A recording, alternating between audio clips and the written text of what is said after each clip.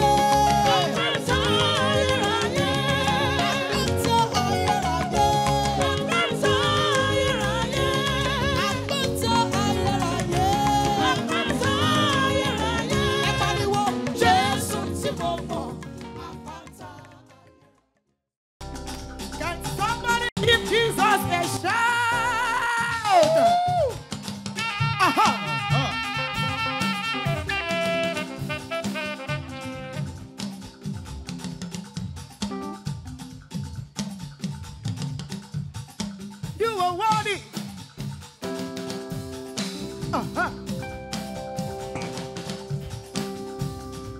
Hallelujah.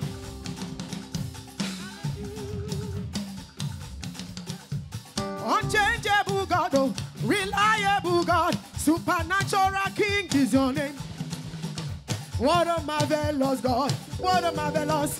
He keeps doing marvelous things for me. Unchangeable Father, reliable God, oh mini, mini, mini is your name. What a marvelous God, He's so excellent. He keeps doing marvelous things for me. What a marvelous, What a marvelous God. What a marvelous God. He has done marvelous things for me. Lift him up. What a marvelous God. What a marvelous. He's still doing marvelous things for me. Hey, unchangeable Father, reliable God, oh mini, mini is your name. What a marvelous God. He's so excellent, Father. He has done marvelous things for me. See, the things that are impossible, what my Father cannot do, are the things that He has done for me. What a marvelous God. He's so excellent. He keeps doing marvelous things for me. Everybody say, What a marvelous God. What a marvelous God. He has done marvelous things for me. lift him high. What a marvelous God. What a marvelous. He's still doing marvelous things for me. We say, Father, to you, Lord, oh. Be all the glory. Be all the honor. Father, to you alone, oh. Be all the glory. And adoration forevermore. Father, to you, Lord, oh. Be all the glory. Celebrate, celebrate, celebrate, celebrate, celebrate. Be all the celebrate, celebrate, celebrate. Be all the glory. And adoration forevermore. Can you give the Lord a dance? Celebrate, celebrate, celebrate, celebrate. Our God is worthy.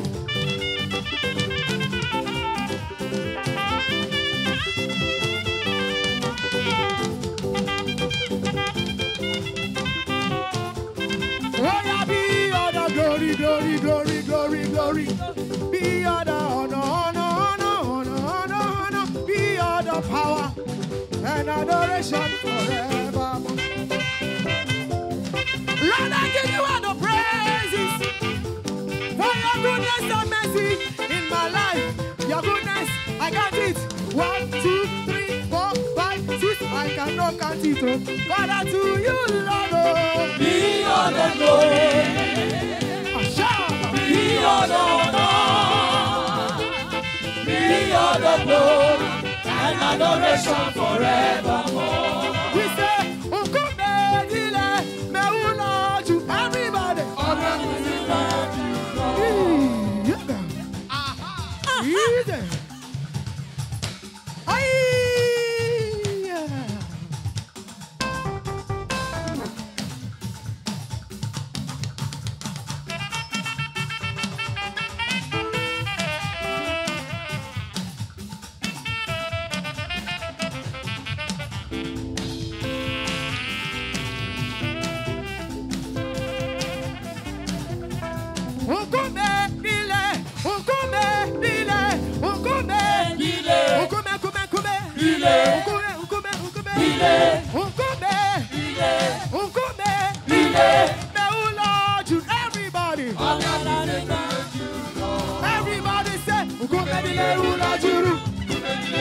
Yes, sir. Yes, sir.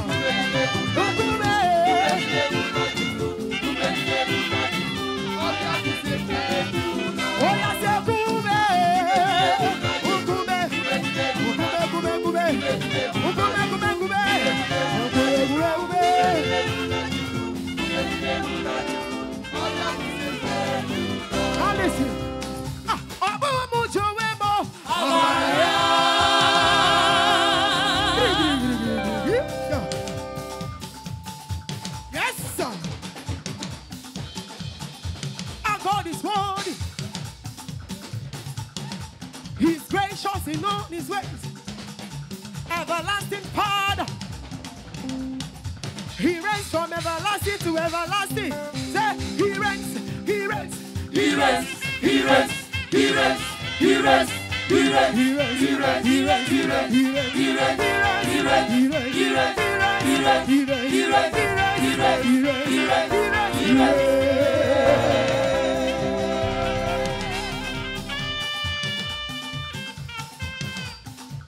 Asim, Abu Jawemo,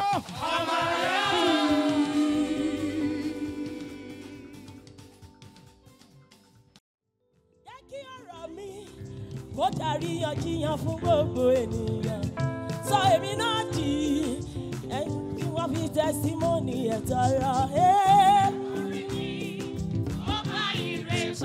Ṣé káyọ̀ mọ́ mi?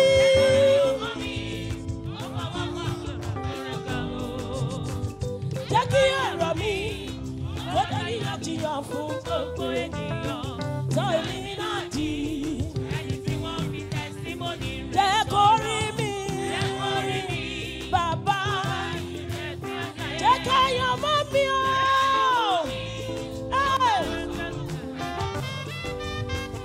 Jẹ́ kó rọ̀ mí, kó dàríyànjiyàn fún gbogbo ènìyàn.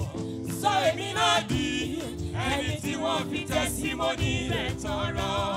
Ìwọ lálámọ̀ o tó mọ rí gbogbo ẹ̀dá. Bàbá ayérayé wá tún orí mi ṣe. Ó ṣe ti Sarah, ó ṣe ti Anna, ó ṣe ti Elizabeth. Sọ èmi náà di ẹni tí wọ́n fi tẹ́símọ́nì ẹ̀ tọrọ. Ìwọ lálámọ̀ tó máa rí gbogbo ẹ̀dá. Bàbá ayérayé wá tún orí mi ṣe. Ó ṣe ti Sarah, ó ṣe ti Anna, ó ṣe ti Elizabeth. Sọ èmi náà di ẹni tí wọ́n fi tẹ́símọ́nì ẹ̀ tọrọ. Jẹ́ káyọ̀ mọ́ mi o. Bàbá lọ́sàn òní. Jẹ́ kí ọ̀rọ̀ mi. Ó dàríyànjiyàn fún gbogbo ènìyàn. Sọ èmi náà di ẹni tí wọ́n fi tẹ́símọ́nì rẹ̀ tọrọ. Nínú ìwé Jeremiah orí 23. Ó lẹ́yìn lọ́lọ́run ẹran ara kò sóhun tó ṣòro ṣe fún yín. Bàbá má jẹ́ wọ́n lásán. Bàbá ṣe tèmi fún mi. Ṣohun títún fún mi. Kí n lọ lé tògótògó. Ìwé Jeremiah orí 22 ẹsẹ̀ 17. Ẹ̀yin lọ́lọ́run ẹran ara kò sóhun tó ṣòro ṣe fún yín. Bàbá má jẹ́ wọ́n lásán. Gbé ọ̀rọ̀ mi rò. Ṣohun tuntun fún mi. Jẹ́ ń lọ lé tògótògó. Jẹ́ kó rí mi. Jẹ́ kó rí mi. Kó má ire pàdé. Alámọ̀. Ó fọwọ́ kọ̀ọ̀kan fún mi. Jẹ́ kí ọ̀rọ̀ mi. Jẹ́ kí ọ̀rọ̀ mi. Ó dàríyànjiyàn fún gbogbo ènìyàn. Sọ èmi náà di ẹni tí wọ́n fi tẹ́símọ́nì rẹ̀ tọrọ. We will soon shout hallelujah. Ayérayé we do a new thing. Sickness and sorrow will be gone. Bondage will be forgotten. Everybody shout. Shout hallelujah. Because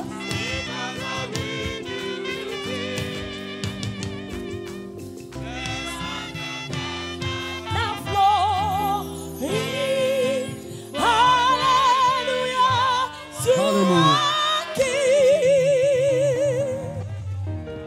The hour we have been waiting for is now. wákàtí tí a ti ń dúró dè àkókò yìí ni. Right before us this afternoon, Ní àárín wa ní ọ̀sán yìí, our Father in the Lord is in our midst. bàbá wa nínú Olúwa wọ́n ti kúnlẹ̀, wọ́n ti wà ń bí.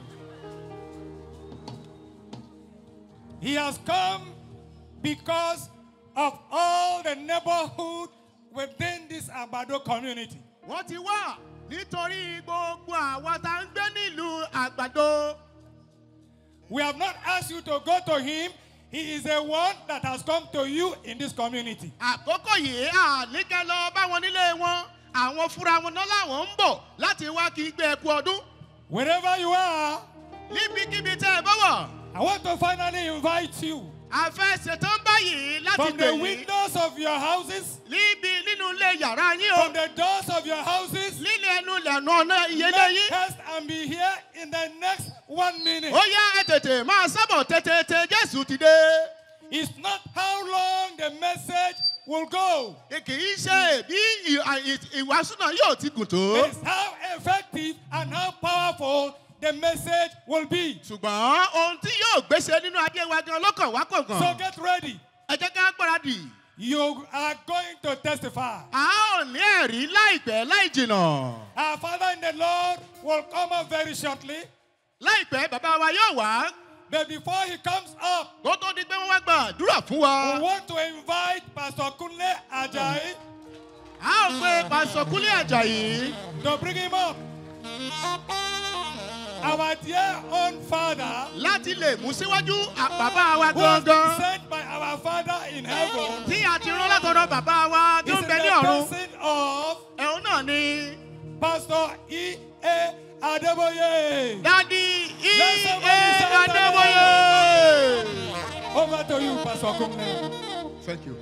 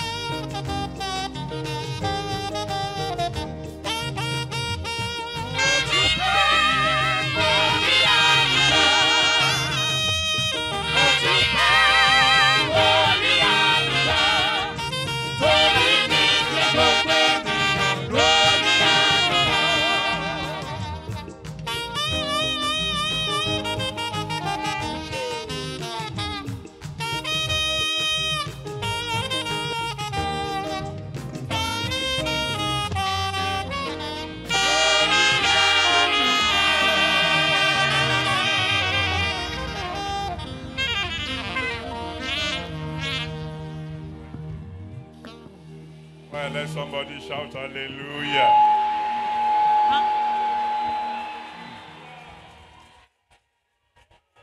I know for sure that there is somebody here, whether the devil likes it or not, you will see the new year. Orí ọdún titun. Àmín. Now, if you are the one, let me hear you Tó bá shout jẹ́ ìwọ ni, hallelujah. ó yá ké hallelujah. Good. If you can find a seat, please sit down. Ó dà bẹ́ẹ̀ tẹ́ ẹ bá lè rí ibi jókòó sí, ó yá ẹ jẹ́ ká lọ jókòó báyìí. Today is your day. Èní ni ọjọ́ rẹ. If you believe that, shout another hallelujah. Tó o bá gba eléyìí gbọ́, tún ké hallelujah mìíràn. When I go fishing like we are doing now, Tí bàbá bá lọ sí ilẹ̀ ìpẹja bí a ṣe ń ṣe lónìí yìí, my duty is to visit as many places as I can. ojúṣe bàbá ni kí wọ́n lọ síbi tí wọ́n bá lè lọ ní agbára wọn àti ìkáwọ́ wọn. I've already visited 3 places today. Bàbá ti lọ síbi mẹ́ta lónìí. You are the 4th place. Àwa la ṣe ibi ìkẹrin. So my duty is always to come down, pray for the people, and then go to the next station. Ojúṣe bàbá ni kí wọ́n wá bá wa níbi tá a wà láti gba àdúrà fún wa nírú àkókò yìí. But AGBADO is special. Mo ṣàwárí pé àwa jẹ́ ọmọ pàtàkì. I will not just pray for you, I will share with you before I pray. Kì í ṣe pé bàbá yóò gbàdúrà fún wa nìkan o. Bàbá yóò bá wa pín pẹ̀lú ọ̀rọ̀ Ọlọ́run. Today we are talking about the everlasting Father. Lónìí, à ń sọ nípa bàbá ayérayé. The Lord Jesus Christ has many names. Jésù Kristi, ó ní orúkọ rẹpẹtẹ. And each name is significant. Ìkọ̀ọ̀kan nínú àwọn orúkọ wọ̀nyí ló ní iṣẹ́ tí wọ́n ń ṣe. For example, Fún àpẹẹrẹ, when he says, I am the way, nígbà tó sọ wípé èmi ní ọ̀nà, he is saying ó ń wípé that if everybody is saying there is no way for you, tí àwọn gbogbo ènìyàn bá ń sọ wípé kò sí ọ̀nà fún ẹ ní pàtó, and you call on him, tí o sì ké pe Jésù yìí, he will make a way. yóò lànà fún ọ.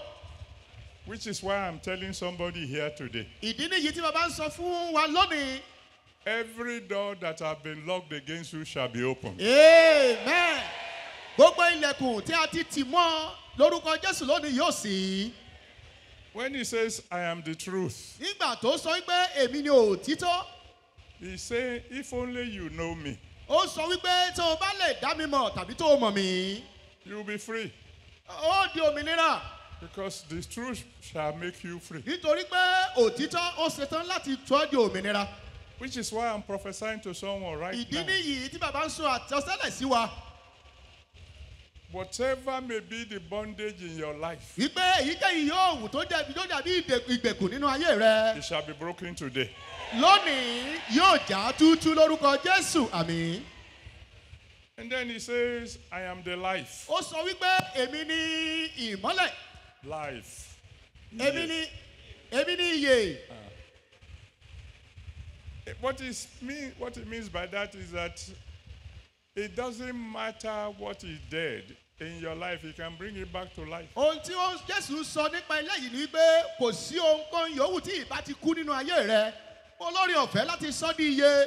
That's why I'm prophesying to someone Ìdí today. nìyí tí bàbá ń gbàdúrà fún wa lónìí. Everything the devil has stolen from you shall be restored. Amen. Gbogbo ohun tí Èṣù ti jí lọ nínú ayé rẹ, Jésù yóò dá padà. And then he came to Isaiah chapter 9 verse 6. Wọ́n wá sí ìwé Àìsáyà orí ìkẹsàn-án, ẹsẹ̀ ìkẹfà. And he started by saying, my name is wonderful. Wọ́n bẹ̀rẹ̀ sí í sọ wípé orúkọ mi ni ìyanu. Which is another way of saying, I can perform wonders for you. Ọ̀nà mìíràn láti sọ wípé mo lè ṣiṣẹ́ ìyanu nínú ayé rẹ̀. Which is why I'm decreeing right now. Kí ni ó ń gba àdúrà pa àṣẹ lónìí? Before the new year, Kó tó di pé a rí ọdún tuntun, you will receive a miracle. ó rí iṣẹ́ ìyanu. Àmín ní orúkọ Jésù. Then he says, I am counselor. Ó sọ wípé èmi ni olùdámọ̀ràn rẹ. Now, a counselor is somebody who is wiser than you, Olùdámọ̀ràn ó jẹ́ ẹni tó gbọ́n jù ọ́ lọ. who can show you the way out of a problem that you cannot solve. Ó lè fi hàn ọ́ ọ̀nà àbáyọ nínú ìṣòro tó wà yìí lọ sínú òmìnira. For example, Fún àpẹẹrẹ, a king had a dream ọba láàlá in Daniel chapter 2. nínú ìwé Daniel ní ìkejì. By the time he woke up, Nígbà tó fi máa jí, he has forgotten the dream. ó ti gbàgbé àlá tó lá. So he gathered together all his wise men. Ó wá dọ́gbọ́n kó pa àwọn amòye jọ. He said, I want you to tell me my dream, Ó bí sọ fún mi pé ẹ sọ ìtumọ̀ àlá yìí fún mi. which I've forgotten, Mo ti gbàgbé.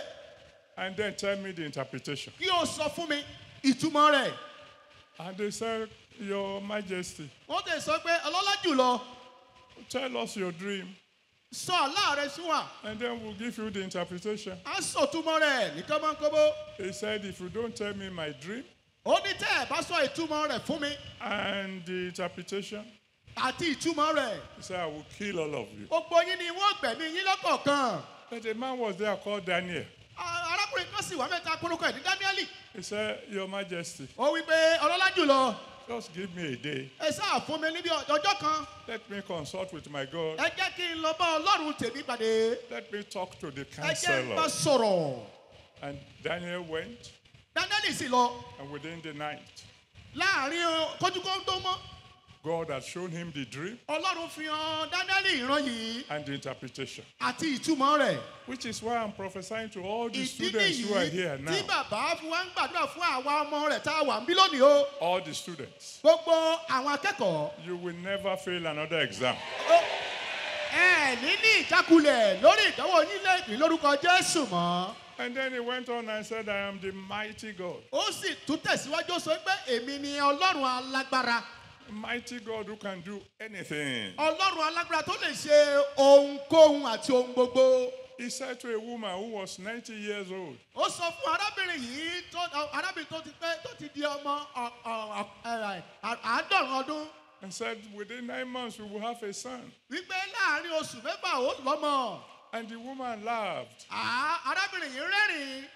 And God said, why are you laughing? Ọlọ́run wá bi í léèrè pé kí ló ń kọ́ lẹ́rìn-ín? Is there anything too hard for me? Ǹjẹ́ ohun kan ṣòro ṣe fún mi bí? So I'm saying to somebody here today, Ìdí nìyí tí bàbá fi ń sọ fún àwọn tá a wà ń bí lónìí. even if the doctor say you can't have Bí a child, dókítà bá ti sọ pé o láǹfààní àti bímọ mọ́. 9 months from today, Tá a bá máa fi rí oṣù mẹ́sàn-án sí ọjọ́ òní you will yìí. be carrying your children. Ó máa gbé àwọn ọmọ rẹ̀.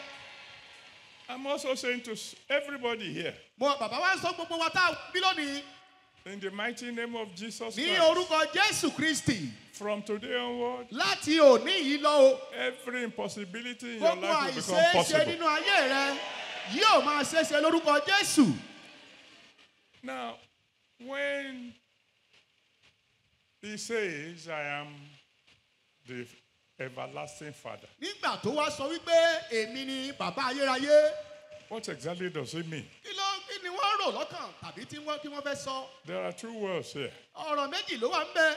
Father Bàbá and everlasting. àti ayérayé. Now, Father is not a name, Orúkọ bàbá kì í ṣe orúkọ. it's a title. Ó kàn jẹ́ ohun àbùn. Father, Bàbá. Father means the source, Bàbá túmọ̀ sí orírun. Orisun. Orísun.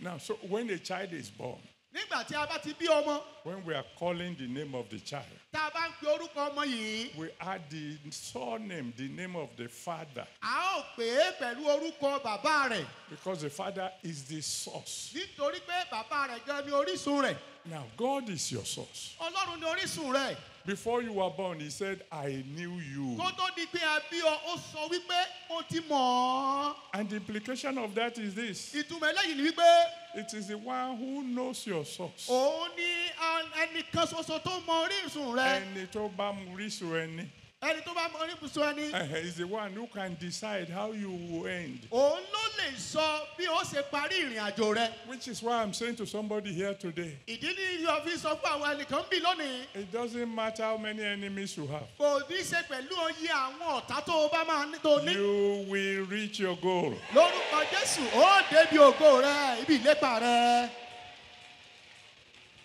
And then they now say it's everlasting. Ó wá wípé ó wá wípé ayérayé. What does that one mean? Ilé eléyìí túmọ̀ sí.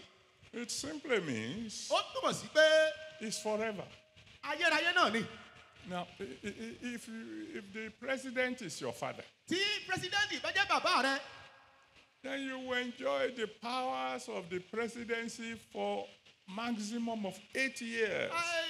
Wọ́n náà yóò jàǹfààní pé bàbá rẹ jẹ́ ààrẹ fún ó pọ̀ jù ọdún mẹ́jọ. After 8 years, Lẹ́yìn ọdún mẹ́jọ yìí, your father will become ex-president. bàbá rẹ yóò di ààrẹ àná. But this God I'm talking about, Ṣùgbọ́n Ọlọ́run tí bàbá ń sọ nípa rẹ̀ yìí, he never becomes ex-God. kò ń ṣe bàbá àná. It's the same yesterday. Òní lánàá, It's the same today. òní lónìí, It's the same forever. òní kan náà ní lọ́la títí ayérayé. Nobody voted for him to Kò power. sẹ́ni tó dìbò fún un. And so you can't vote him out of power. Ó sì ti lè dìbò fún pé kẹ́ kúrò lórí àgàsà. Which means if you are his child, Eléyìí túmọ̀ sí pé tí o bá jẹ́ ọmọ rẹ̀, you enjoy for the rest of your life. títí ayé rẹ̀ ló máa gbádùn bàbá rẹ̀ yìí. Which is why I'm prophesying to Ìdí somebody nìyí tí bàbá fi ń sọtẹ́lẹ̀ sí ayé wa. from today onward. Láti òní lọ, You will never know sorrow ẹ again. ní mọ ìbànújẹ́ mọ́ lórúkọ Jésù, àmín.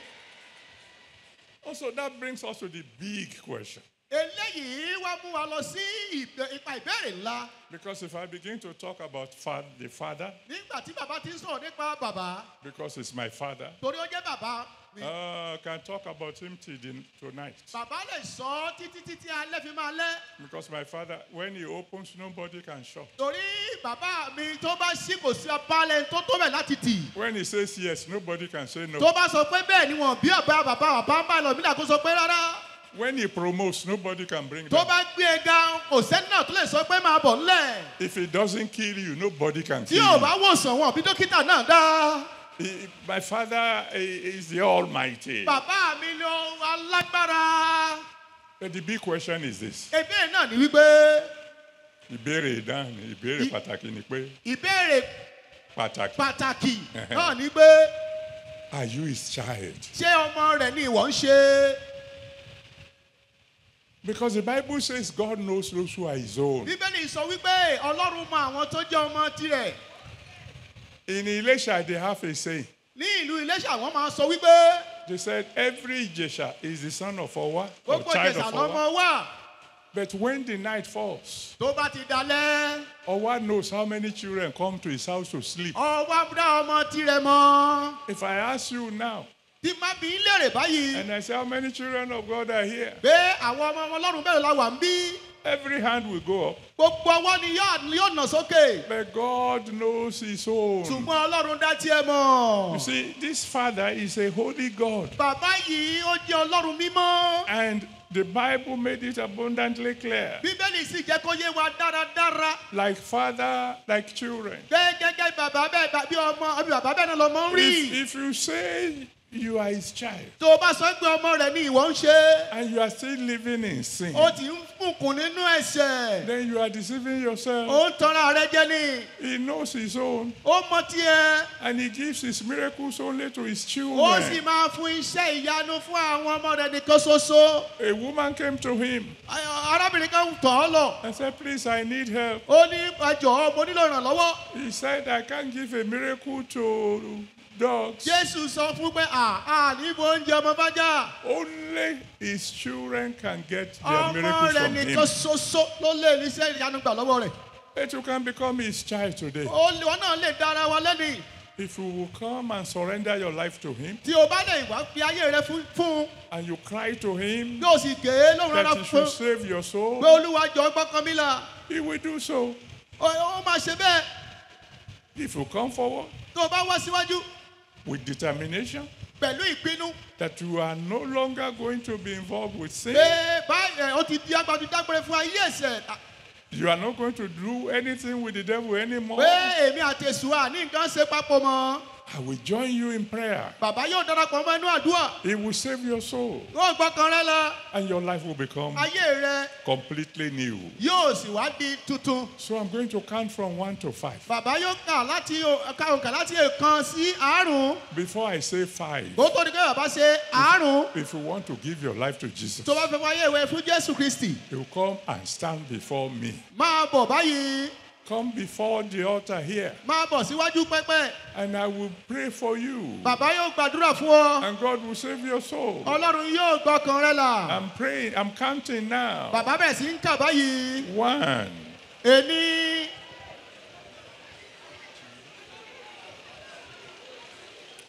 2, Èjì.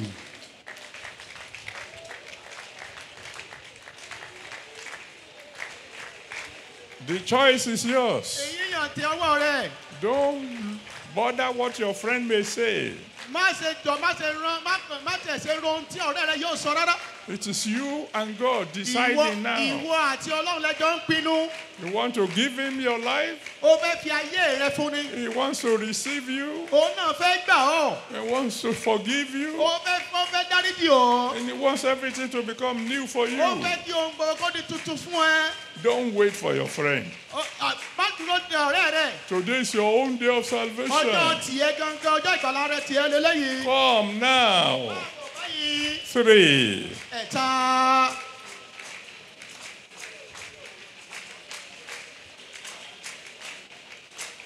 Hurry up, hurry up, hurry up. Ẹ tètè ẹ tẹ́sẹ̀ ńlẹ̀ ẹ sáré. 4. Ẹ rí.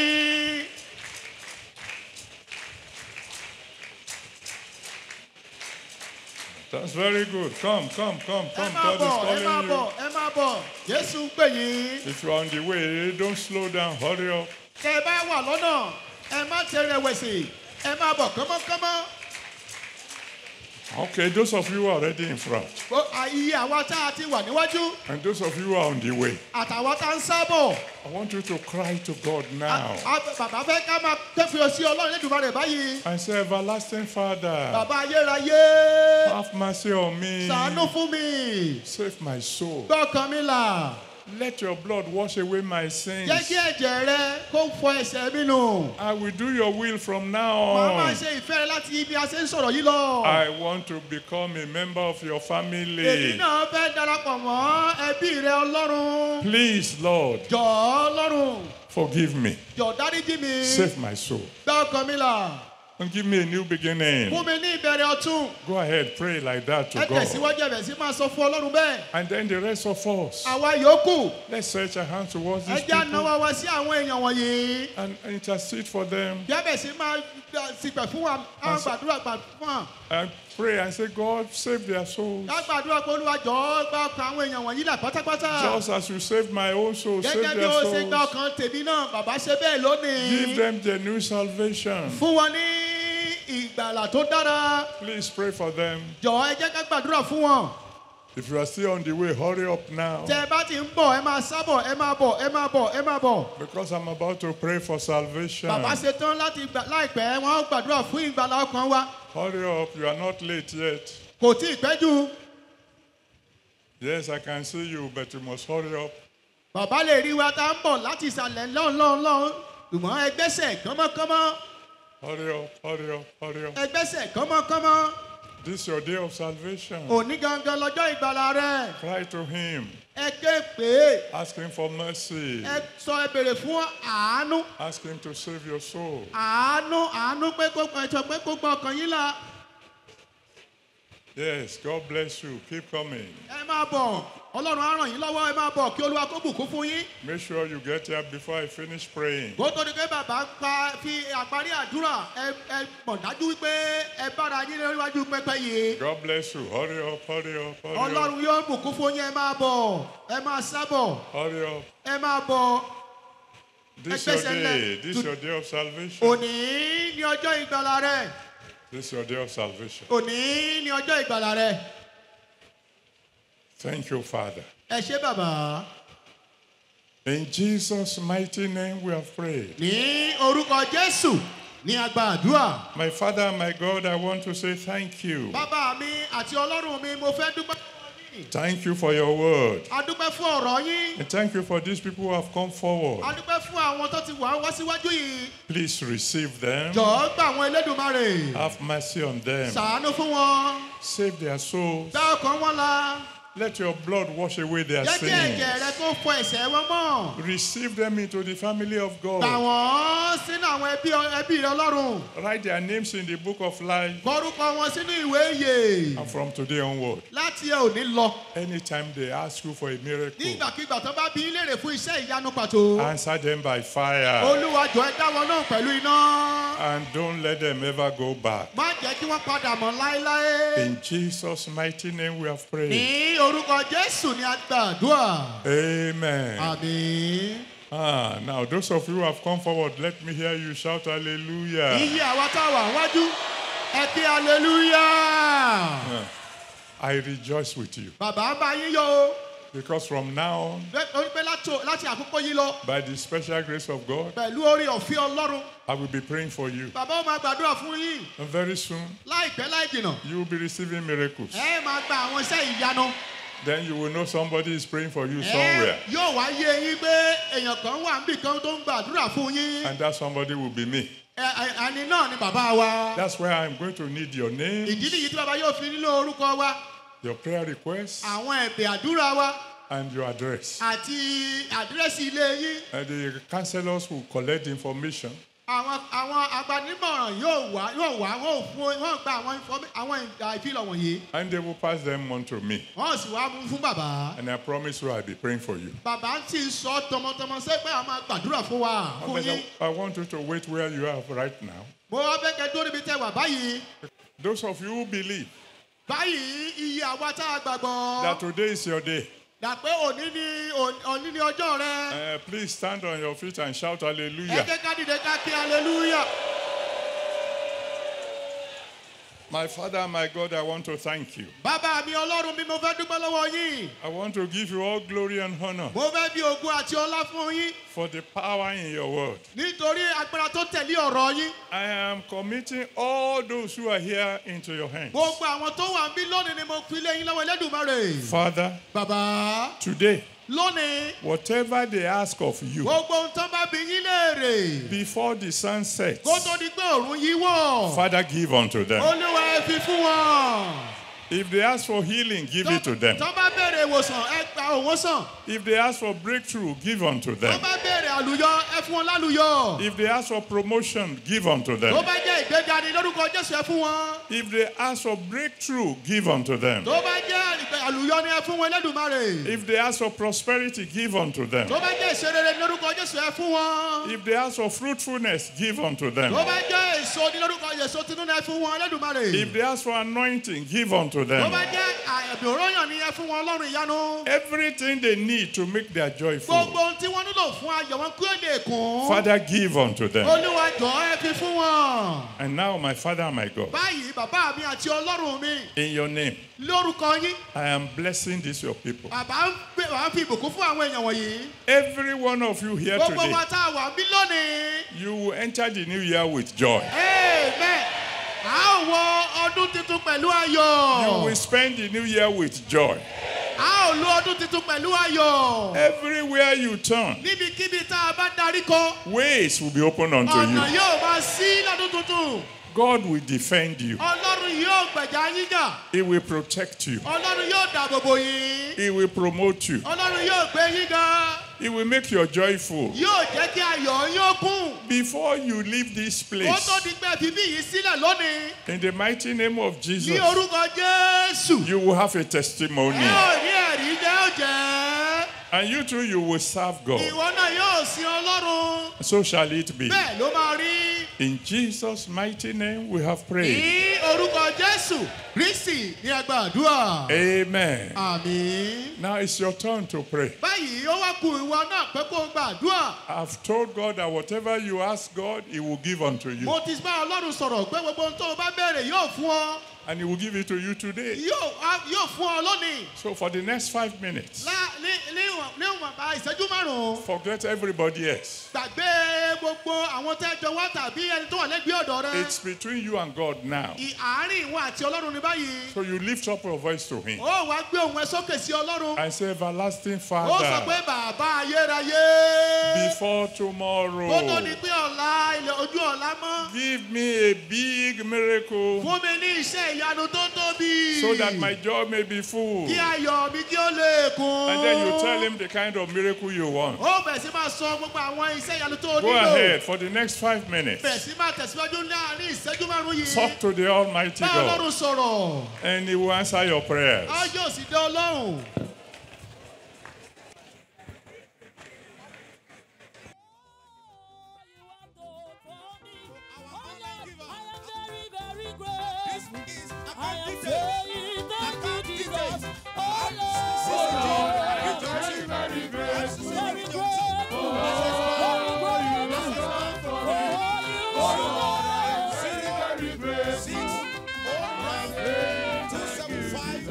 What a marvelous God. What a marvelous God. He has done marvelous things for me. What a marvelous God. What a marvelous. He used to do marvelous things for me. Hallelujah. What a marvelous God. What a marvelous God.